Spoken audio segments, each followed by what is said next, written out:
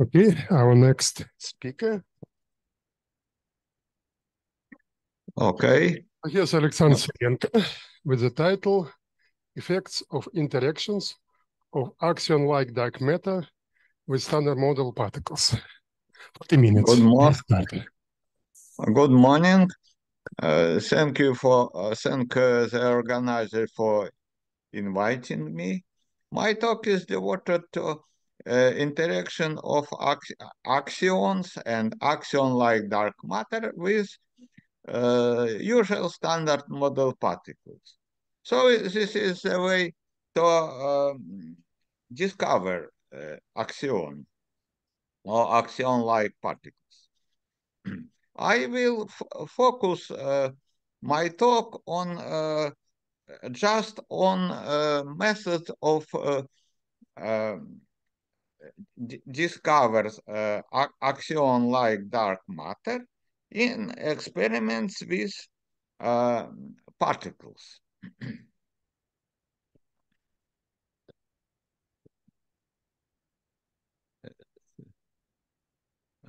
Okay, this is outline of my talk. First of all, we pay our attention to interaction caused by dark matter axions. Axion is a pseudoscalar particle which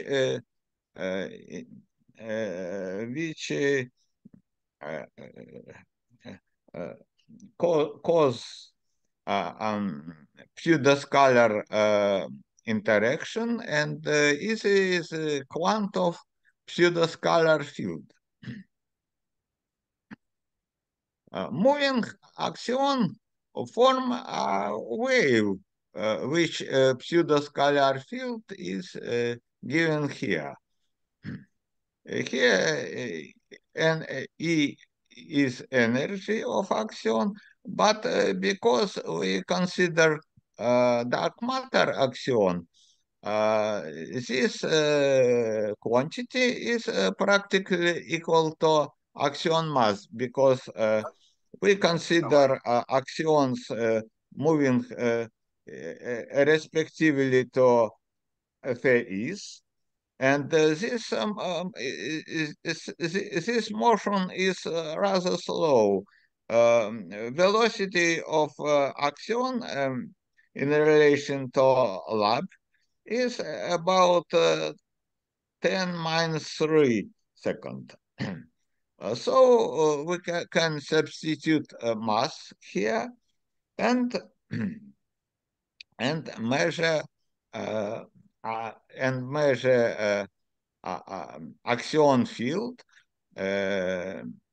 in supposing that axion energy is equal to mass of axion. Axion-like dark matter mean matter which interacts like the axion. So we will not make a difference between axion and axion-like particles. Axion was introduced due to so-called Peccei-Quinn theory, which introduced new anomalous one symmetry to the standard model.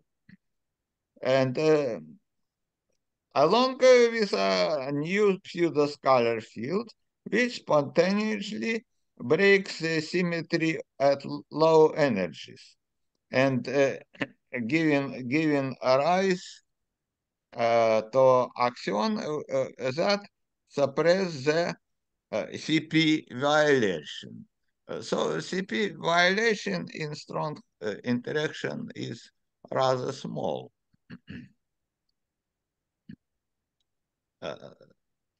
So strong CP problem can be solved indeed with axion. In this case, we should should substitute well-known theta term in quantum chromodynamics by the axion parameters. In this case, postulated new global U1 symmetry. That is Peccei-Quinn symmetry. Can be reinterpreted as a scalar axion field by this manner, and axion becomes a Galstone-like boson. Okay.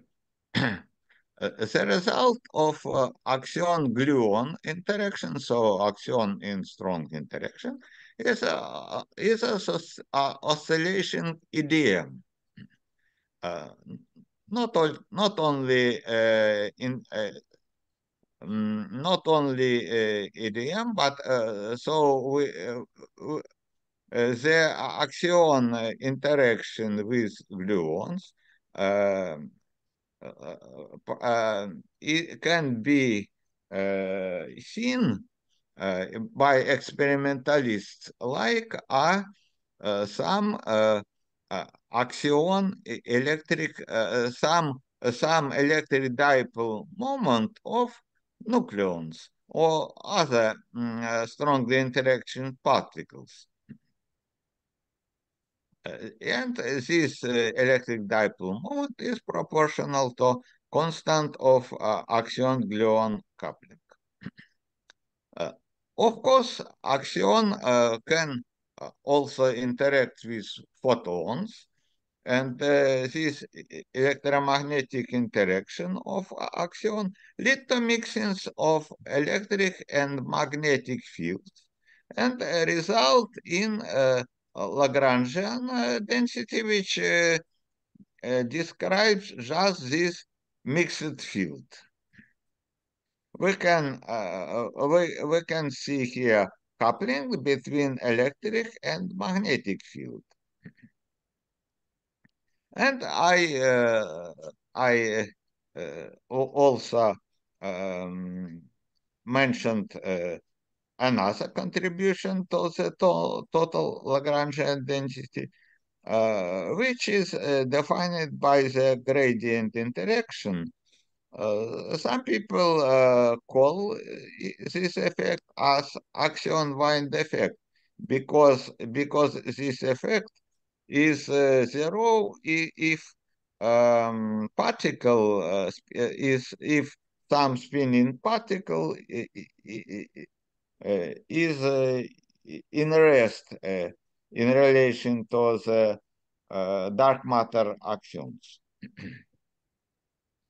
This was introduced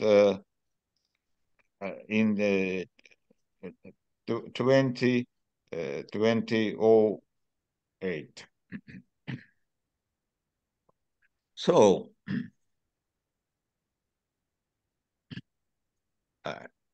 after this, we can form the Lagrangian, which describes electromagnetic interaction of axion, which are defined by three main contributions. I demonstrate here usual standard Lagrangian electric dipole moment term, and this term which defines axion-wind effect.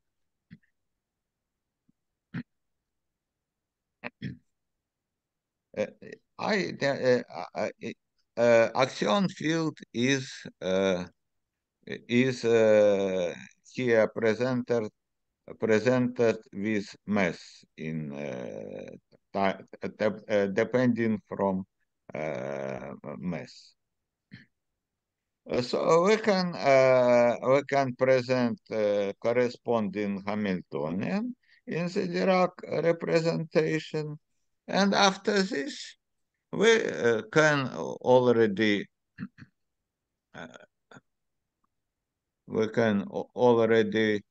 mm, pass to some other theoretical prediction.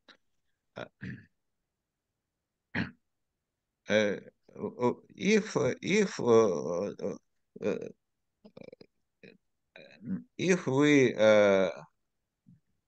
suppose that all axions, so axion is the main component of dark matter, we can make some estimation of axion in axion field.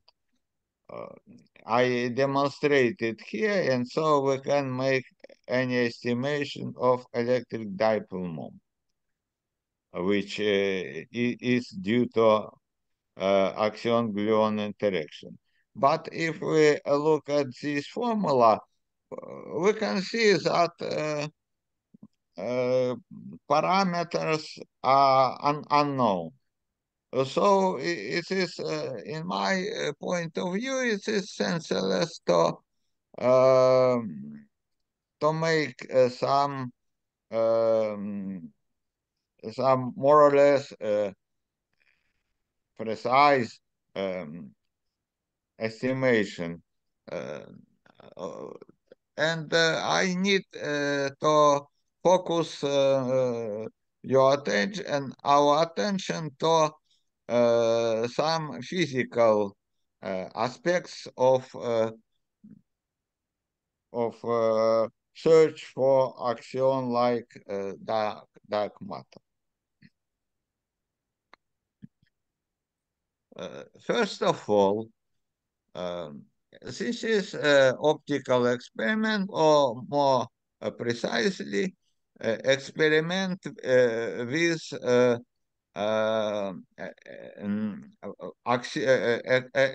with effect experiment studying effect of axion photon interactions.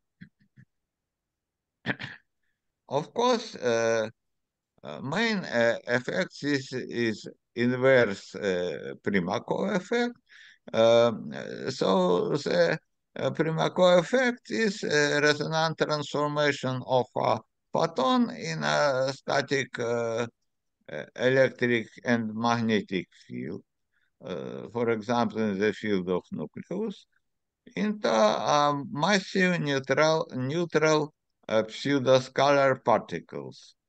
This can be axion or other pseudoscalar particles. This is Primakov effect. Particles can be splitting into two photons and converted into a photon in electromagnetic field. This is inverse Primakov. I demonstrate diagrams.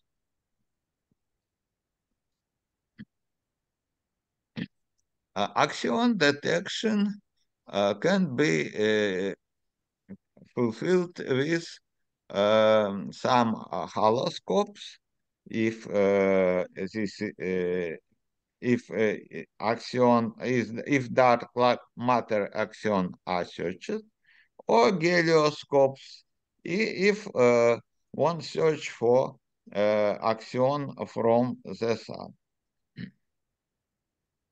But why I demonstrate? We need some magnet, some resonance cavities, and some detection. Why I demonstrate the the result of experiment, all results was negative because axion was not discovered. And the second possibility is shining laser light through a wall. So laser light is transformed into axion. It passes through a wall, and after this, it is transformed into transformed back in the light. Such experiment also has been fulfilled. But my present talk is focused on experiments with particles. I demonstrated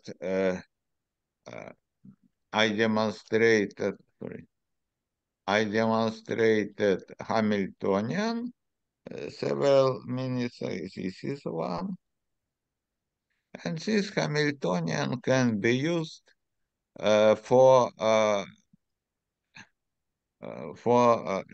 calculation of effects.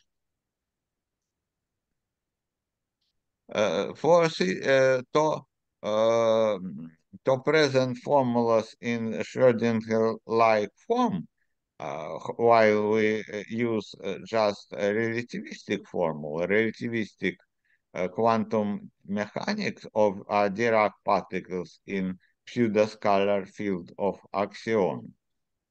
We need to fulfill relativistic fold-Diffusion transformation, and relativistic Hamiltonian should be presented just in the fold-Diffusion representation. A theory was developed some years ago, and the method of fold-Diffusion has a very long theory. We need to take into account that the position and spin operator and all other operators are counterparts of the corresponding classical variable only when they are defined in the just in the fold-Diffusion representation, not in the Dirac representation. We need to take into account such preference of fold-Diffusion representation because the passage to the classical limit usually reduced in a replacement of operator in quantum mechanical Hamiltonians and equations of motion, the fold-Diffusion representation, with the corresponding classical quantity. After this preliminary work, I can split Hamiltonian in main term, even and odd, in relation to in relation to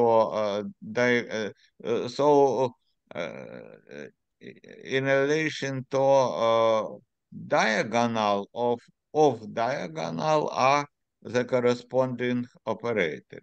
So diagonal operator is M and E, and O is off diagonal operator, which should be eliminated by fold-Diffusion transformation.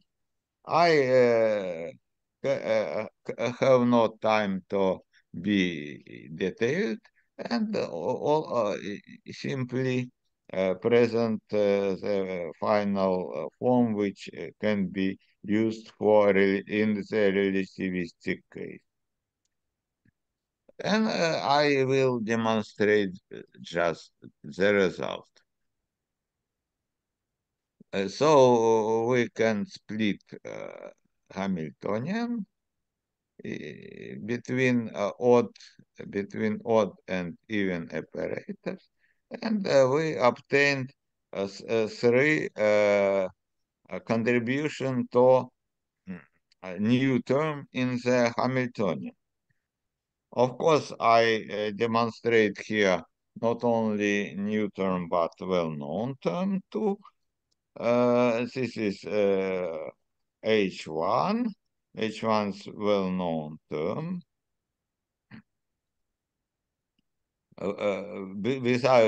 Without electric dipole moment, terms caused by electric dipole moment of particles in axion field. This one. This is also known term, but we need to take into account that d electric dipole moment of particles is in fact depending on time, and on coordinate. Yes, okay. So and the term defining the Axion-like effect is demonstrated here. So we have two terms in Hamiltonians, two groups of terms in Hamiltonians, which define the electric dipole moment effects caused by axion, and wind effect or direct axion particle interaction. I make some reference here.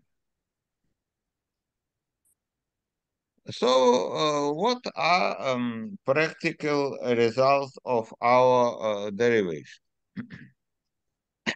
We,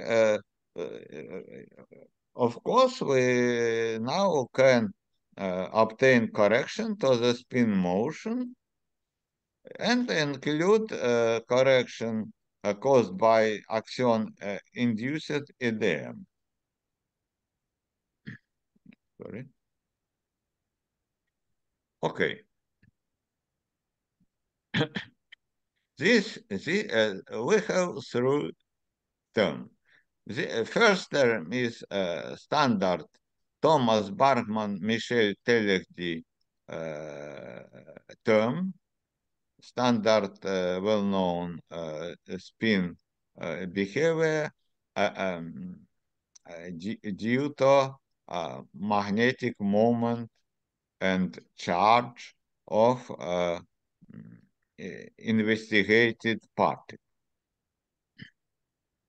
Second term, this is electric dipole moment effect, but we can take into account that electric dipole moment now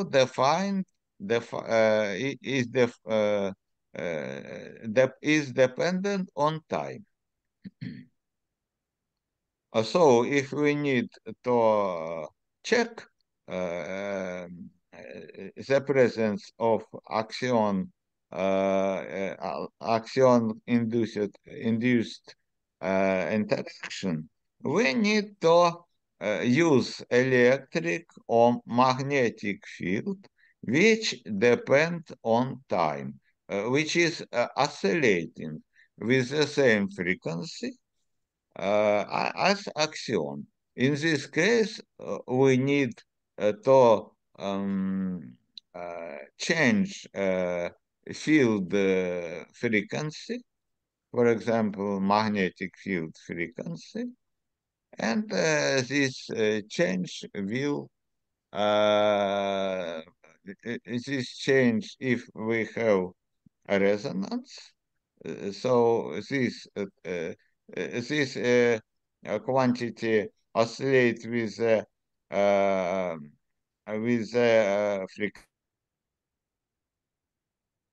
frequency depending of axion mass, and we need find the field field oscillation frequency which will be very close to this frequency. And we obtained Axion-wind effect. This is velocity, and we can see that velocity is longitudinal, and so particle spin should rotate about the longitudinal axis. This is very different axis in relation to axis for EDM effect. So, if we study axion effects in storage ring, we need to extract cyclotron motion frequency.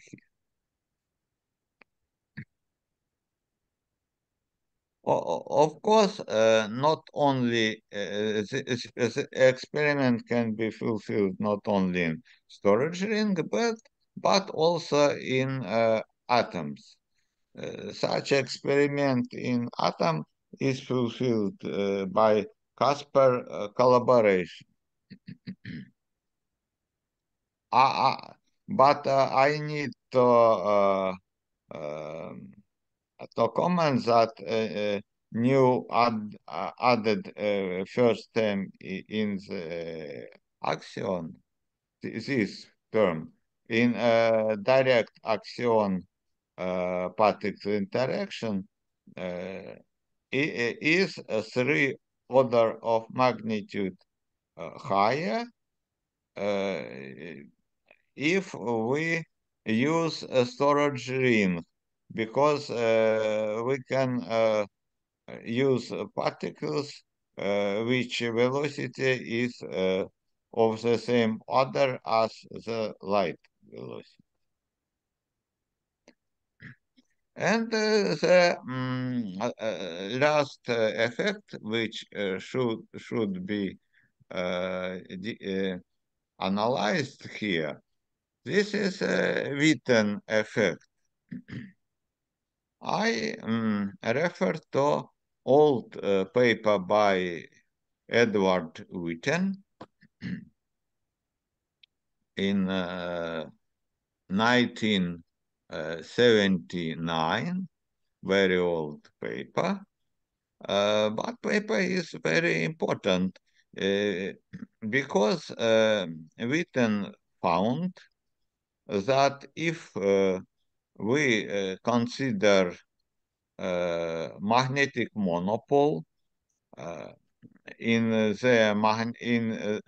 axion field, we can prove that magnetic monopole acquire some electric charge. E is electronic charge, and this is this quantity proportional to quantum chromodynamics constant theta, and we can add some integer quantity, or n is integer proportional to electron charge. Later, later is has been later much later this effect was used by Chun Kao and Zhitnitsky, and in new paper by Zhitnitsky, and they found that magnetic dipole moment of any microscopical configuration in the background of axion field generates the electric dipole moment. So, in electric field, we obtain some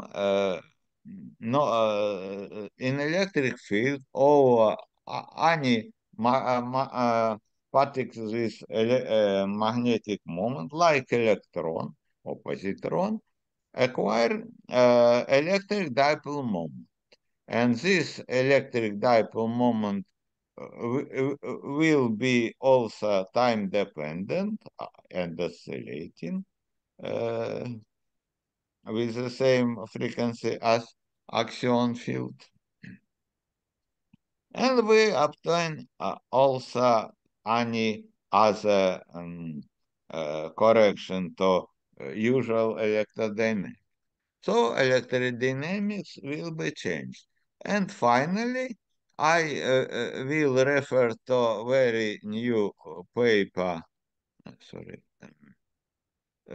paper by Heidenreich and others, non-standard axion electrodynamics and the dual Witten effect this year.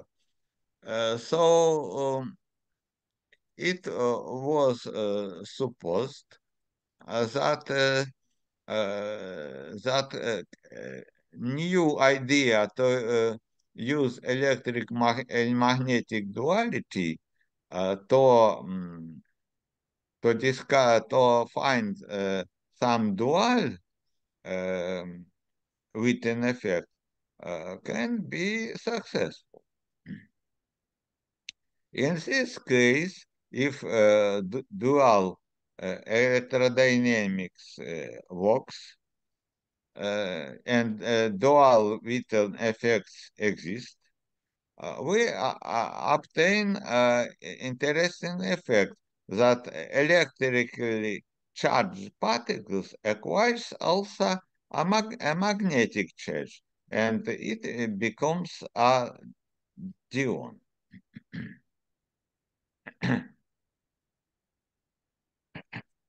We can use this idea, a confined equation of motion of a particle with electric and magnetic charge and dipole moment gluons in electromagnetic field. So this is very important effect if it exists. Because we can see magnetic charge can be slightly more easily discovered than the electric dipole moment. I demonstrate here some derivations. Here is known formula for motion of dion in electric and magnetic fields, and we can also obtain the corresponding equation of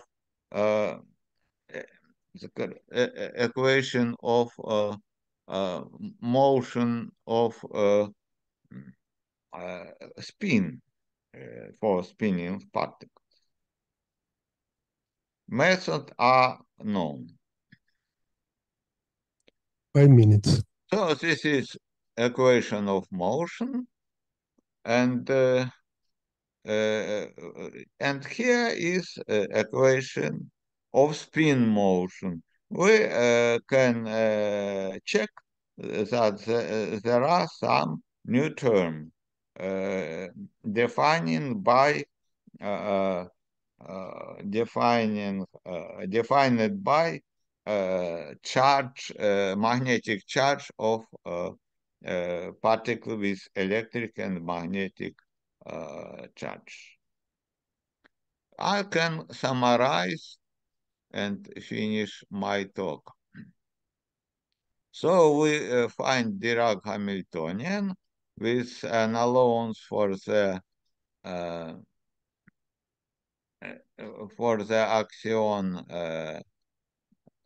Axion effect, Axion dark matter, and we fulfilled full diffusion transformation. So it can be, we can take into account axion gluon, axion photon coupling, and direct axion particle coupling, so-called axion wind effect. Axion-induced interactions lead to appearance of oscillating EDMs, and possibly if inverse Witten effect exists, to oscillating effective magnetic charge. We have obtained a related equation of motion. About axion wind effect, we can note that it results in the spin rotation about the longitudinal axis.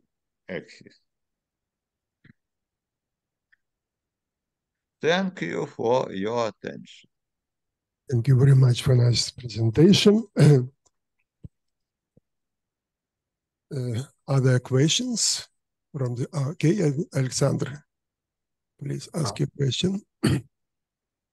Okay, thank you for your presentation. My question concerns possible maybe numerical estimations of your effects. For instance, concerning omega axion, it depends on coupling constant of axion with nucleons. It seems to me that there are some bounds limits on this coupling.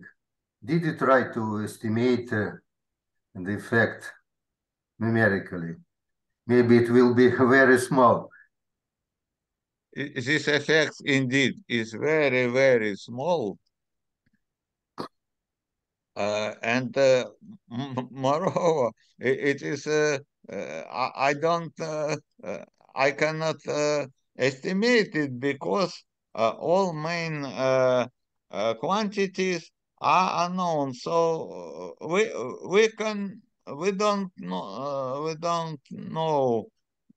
we cannot even estimate no mass of axion, no its field, because we do not know constant f, and even order of magnitude is a matter of old and new discussions. Presently, we cannot make any estimate. One of my courses even said me that he is not optimistic in possibility to discover it because if mass it will be very small, this is a problem, and decay constant can also be arbitrary. We cannot. We can only find some models, but we cannot verify these models. So all experiment is only restrict some axion parameters. Okay, thank you. Thank you. More questions, please? Yeah. Wait a second. I have a simple question. What is the lowest allowed value of axion or axion-like particles so that they can successfully, fulfill the job of being dark matter? What is the lowest limit? Sorry. I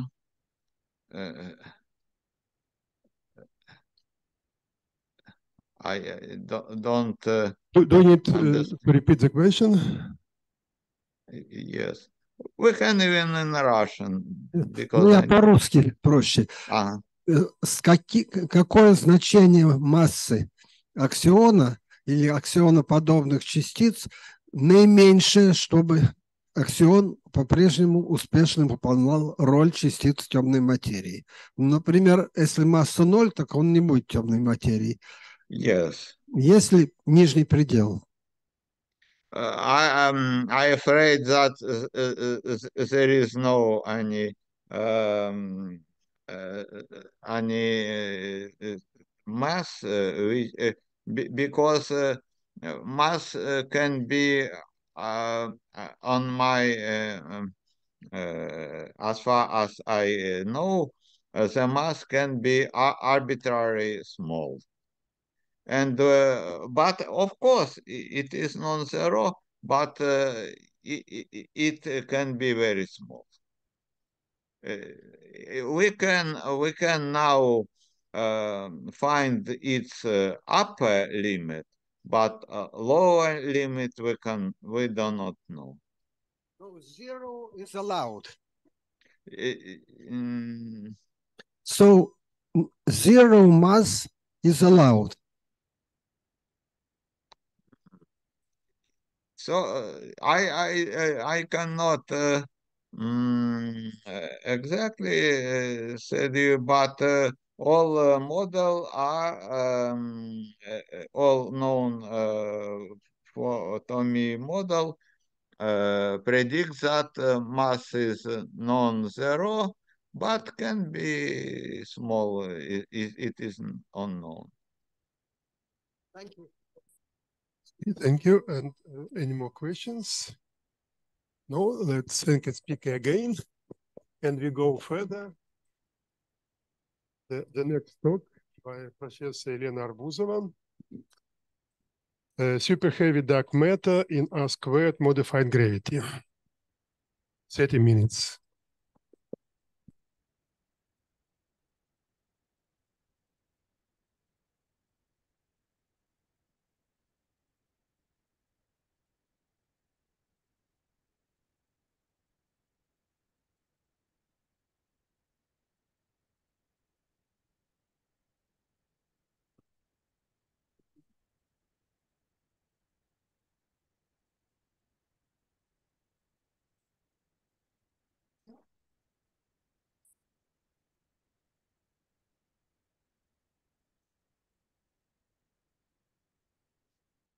Сейчас хорошо.